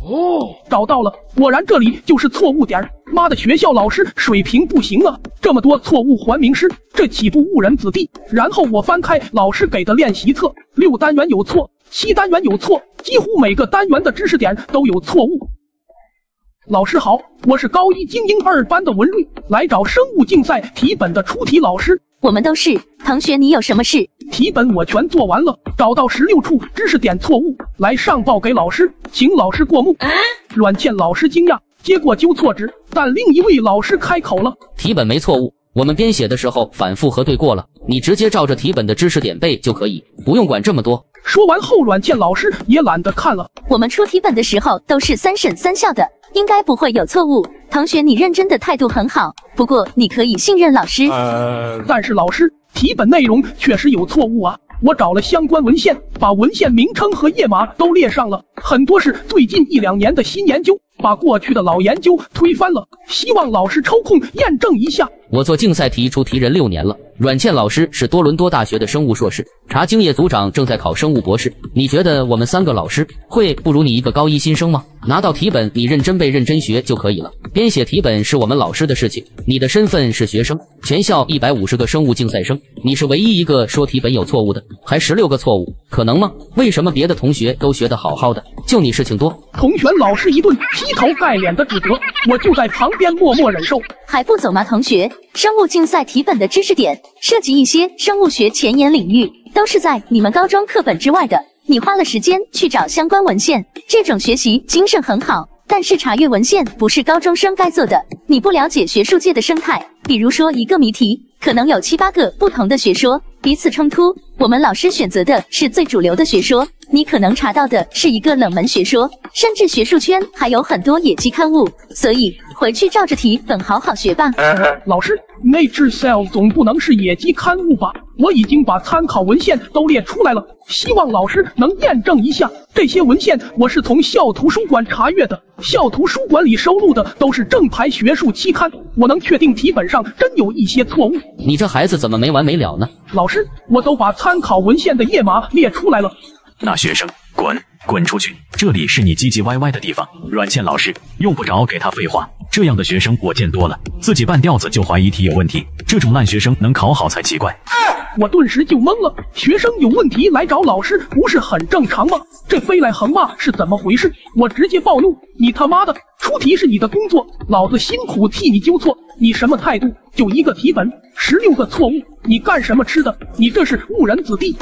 你敢骂老师？你几班的？你学号多少？你配当老师吗？骂的就是你！这时生物老师刘露走了进来。刘露老师，这是不是你的学生？看看你教出来的学生，跑来挑衅老师了。但刘露没说话，接着校长就走了进来。怎么回事啊？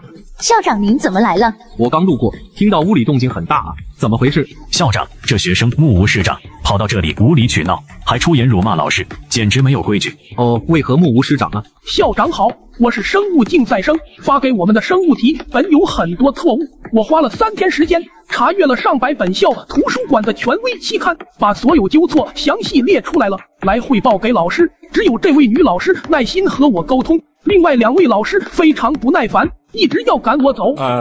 扎老师，你看过这份纠错单了吗？没有，生物竞赛题本是我们几个老师3审3校过的，不会有错误。每年的题本都是我们出，往年都没问题，怎么可能今年这么多错误？150个生物竞赛生，怎么只有这学生有意见？各班的生物老师也会看班里竞赛生的题本，怎么也没见老师们有意见？刘露站在后面也明白了情况，有些无奈。我看这事情很简单嘛，既然这位同学给了详细的纠错，还给了文献出处，那么我们去校图书馆验证一下。如果学生是对的，老师要重罚，学生要中奖；老师是对的，罚学生奖老师。你们有没有意见？没有意见，感谢校长，我来就是为了这个。随后我们一行人就去往图书馆。万一真翻出很多题本的错误，校长得动怒吧？心放肚子里，我就不信区高1新生这么大能耐。咱们一群老师辛辛苦苦出题，难道不如他一个学生？校长有分寸，挨处分的肯定是这学生，不是我们。这个事情不出几分钟就传到各个班级里。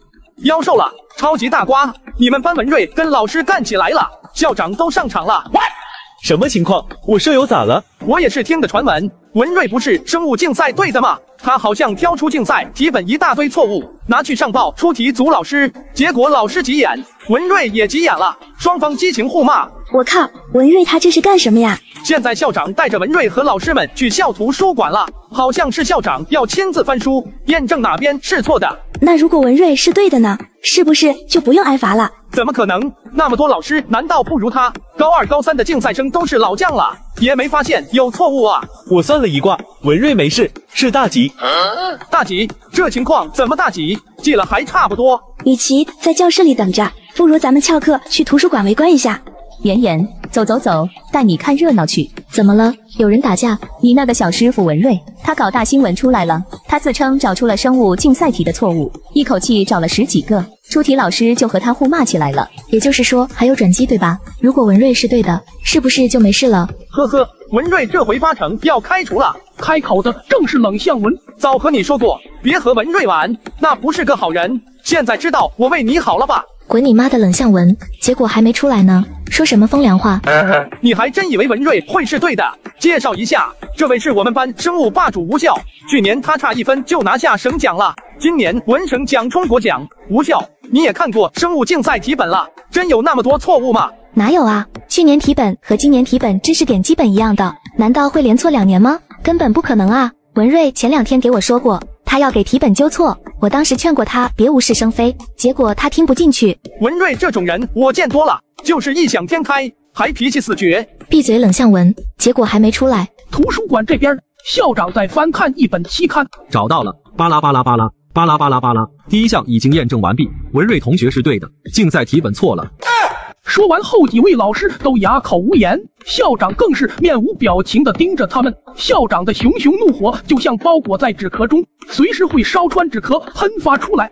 你确定你纠错的都准确？放心吧，老师，我的纠错值绝对精准。文瑞，老师跟你商量个事情。老师您吩咐。等会校长要是问起，你就说你找出的纠错我都看过，我确定了你的纠错是对的，鼓励你去向出题组上报，好不好？老师你放心，我是你亲学生，有功劳肯定给老师揽一份。如果你这次能扳倒出题老师，让校长表扬你，老师回去给你个大奖励。怎么办？校长已经挑出错来了。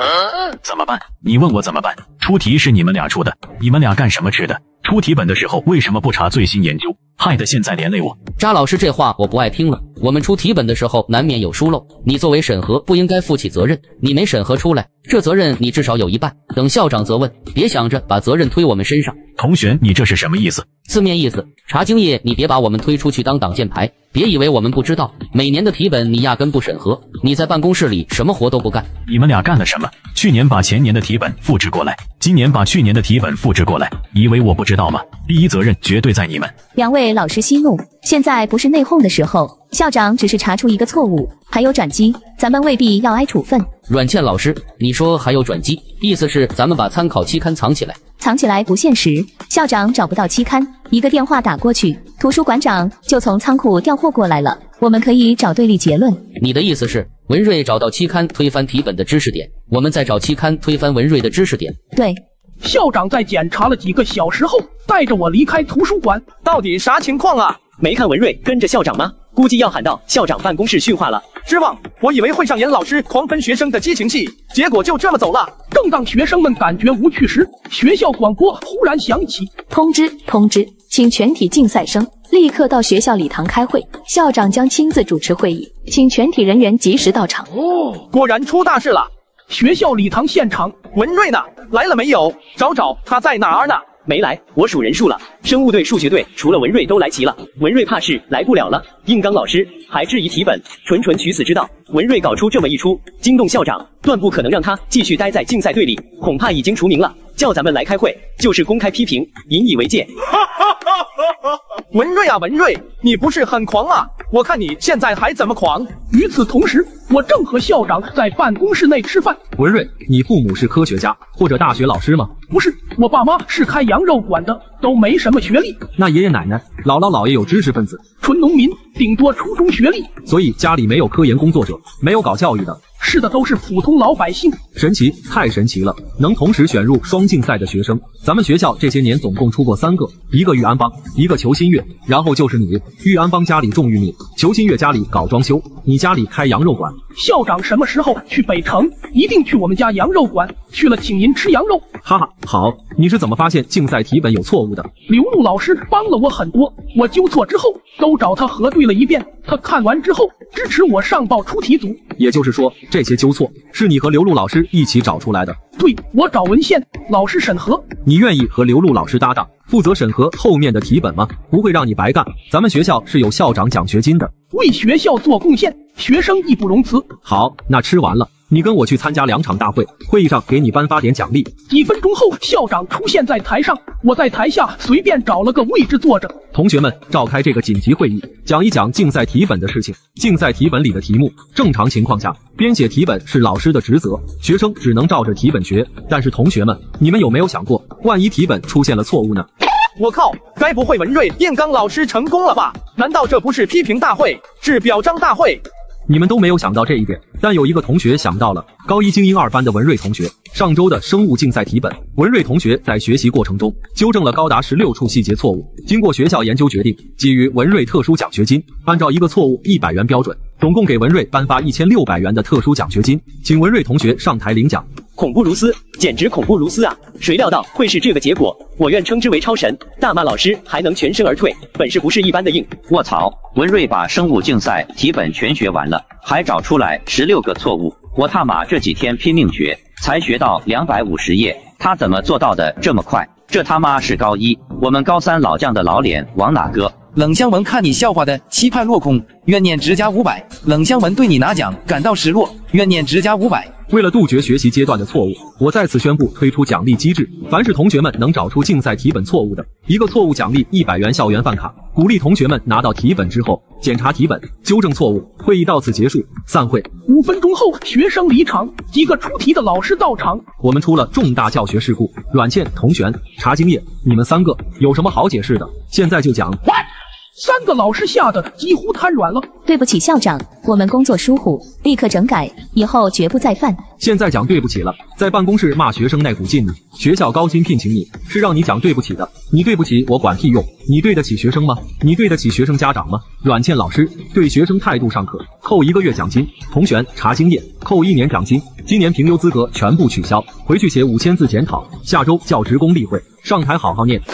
查经业生物竞赛组审核组长这个位置，我看你就不要干了，你和阮倩、童璇老师一起在出题组吧。审核组长由刘璐老师暂代吧。刘璐老师事先没给你通知，有没有问题？没有问题，校长，我一定严格审核，保证不再出现错误。文瑞，给你老师当个助手，平时有时间审一审生物题本，也相当于提前预习了，保证完成任务。文瑞，我本来想把你的饭卡直接充满的，没想到被校长抢先了一步。讲钱吧，虽然校长讲过了，但是老师你再讲，我也不介意的。除了钱，还有什么想要的吗？汤臣一品。你把老师卖了也买不起汤臣一品。我刚刚想到讲你什么了，给你个非常有用的东西，而且你肯定喜欢。不会又是试题集吧？当然不会，你帮了老师很大的忙，老师不会小气的。这个奖励先保持神秘吧，等你过2天小考结束，我再给你。高3火箭一般。冷哥开会怎么样？文瑞啥处分？还用问吗？必然是开除啊！开除有点重吧？留校察看很有可能。辱骂老师可是重罪。冷向文一句不说，直接走到座位上开始学习数学。这时吴校也走了进来。吴神，什么情况？文瑞受到处分没有？没有，文瑞纠错的没有问题，几个生物老师都被校长骂了。卧槽，这文瑞这么厉害，学生干老师还干赢了。找几个错误算什么本事？能考高分才算本事。周6就竞赛队小考了，文瑞能考几分？文瑞那小子就是逞能，高1进个竞赛队就飘了，不知天高地厚。等周6考试就知道自己什么地位了。这星期他一直搞生物纠错，数学恐怕没怎么学，退掉数学队是必然的。到时候他跟我们冷哥一起竞赛的机会都没有。说者无心，听者有意。冷向文发奋地盯着数学题本苦学起来。竞赛队小考必须狠踩文瑞，不容有失。高1精英2班，我还没有回班，大家都觉得我因为顶撞老师要被开除了。好不容易出现一个对手，还挂了。还没挂呢，等等消息吧，可能不会直接开除，回家反省1个月什么的。老宁，你在学校有什么关系吗？找校长说句好话，救救文瑞。我在学校认识的最大的官就是咱们班主任，要是咱们写封联名信，全班签字，能不能让校长回心转意？哎，你别说，你还真别说。然后张之磊掏出一张 A4 纸，你写字漂亮，你来写。写什么？就写校长老贼听好，文瑞同学乐于助人，高风亮节，辅导班级同学难题。如果文瑞挂了，全班成绩一落千丈，谁能负责？望校长三思，手下留情，刀下留人，不要敬酒不吃吃罚酒。若有差池，我高1精英2班发兵讨伐校长室，夺你鸟位。说得好，但是我不敢这么写。这时的元光又在给我算卦。文瑞这波逢凶化吉，大吉大利。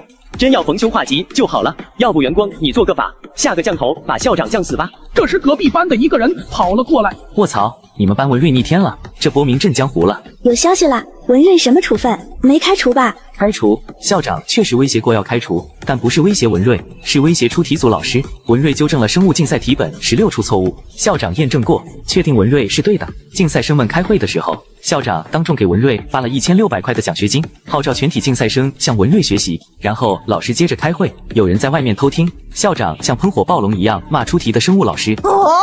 所以文瑞没事吗？当然有事，有传闻说下周国旗下演讲会让文瑞作为正面典型，给全校演讲一波。什么演讲？我怎么不知道？不信谣不传谣。我出现在众人面前，瞬间我就被团团围住。太牛逼了！我果然没算错，这是结果就是大吉大利。离谱，居然给你教师饭卡！我表姐在学校代课半年了，还没拿到教师饭卡。麻了，中午在宿舍里，我们还讨论你会不会被校长开除，结果那时候你居然在吃校长的饭。文瑞，门口有人找你。老庄，你怎么来了？什么奇怪的称呼？哪有叫女生老庄的？叫学姐好不好？老庄学姐好。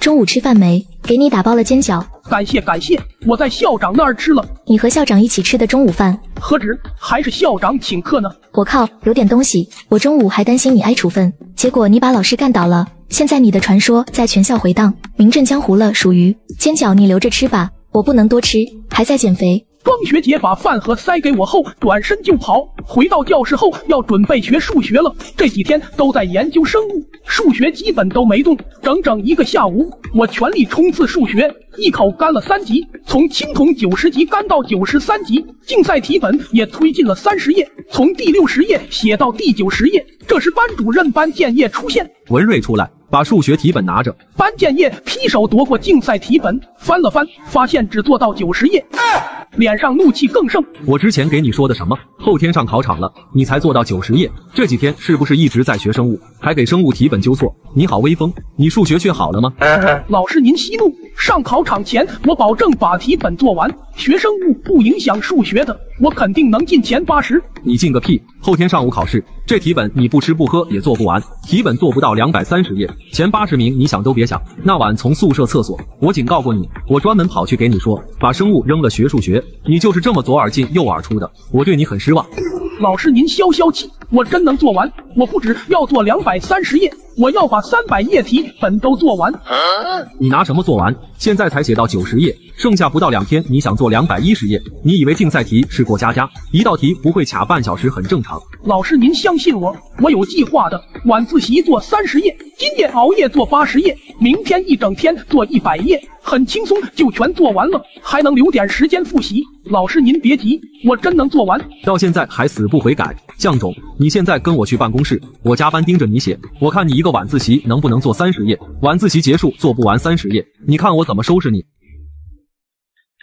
赶紧做，不会的问我，我倒要看看你一个晚自习能写几页。老班拖着差生来1对1辅导啊？不是差生，我们班数学尖子文瑞，后天竞赛队考试了，这臭小子题本才做到90页，还骗我说考试前能做完，晚自习就能赶30页，这不是扯淡？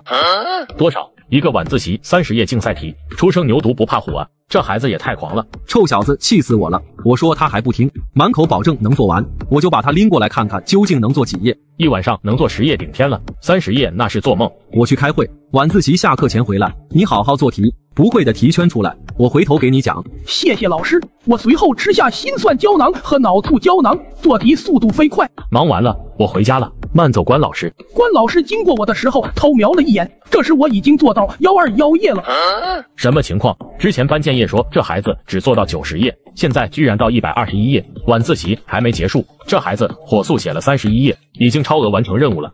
关老师，你怎么还不走？这孩子有点猛，快过来看看，他没用草稿纸。竞赛题不需要草稿纸的吗？不应该啊，题目里都有大量计算，怎么可能不打草？同学，你做题怎么不用草稿纸？老师，我都是心算。心算？竞赛题你能心算？你心算很厉害，要不我考你。随后他拿出手机，打开计算器。753乘以951是多少？70 16103。44的3次方。85184。再除以22的平方。176。老师，这些都太小儿科了，没事，我继续做题了。且慢，我试试你极限。910867乘23.15乘2781033除以0.69乘87621除以1120乘4940。我思考了2秒后，小数点前面是32845822887650710753，小数点后面是87034614906832298136。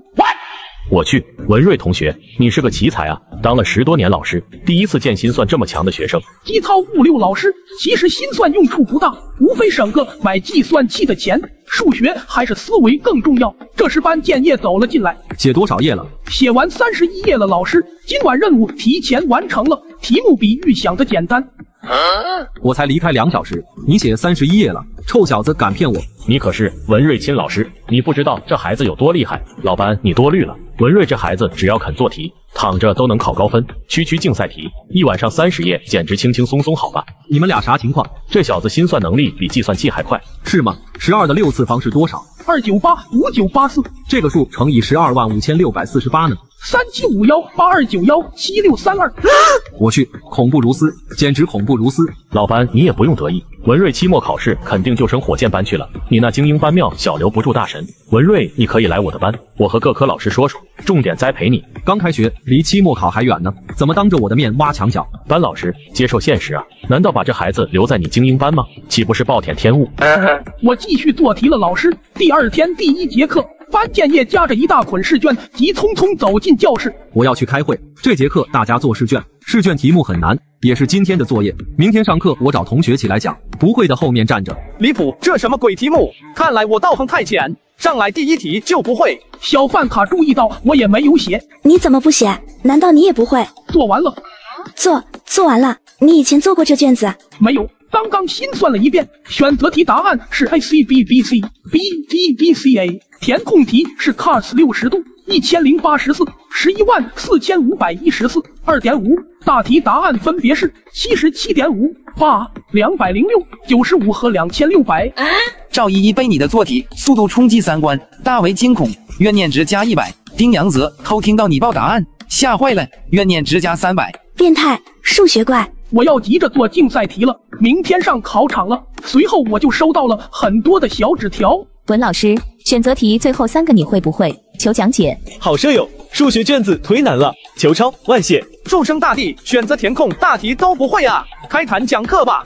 小纸条越来越多，我也看不过来了，我干脆吃下名师胶囊，然后把所有的题目、解答步骤都写了下来，然后传给了他们。12名同学被你教会了部分题目，返还双倍数学知识。祝生大帝果真伟力，我居然看懂了。我靠，感觉比班老师讲的还好。第3题这种方法我头一回听说，这就是大神带飞的快感吗？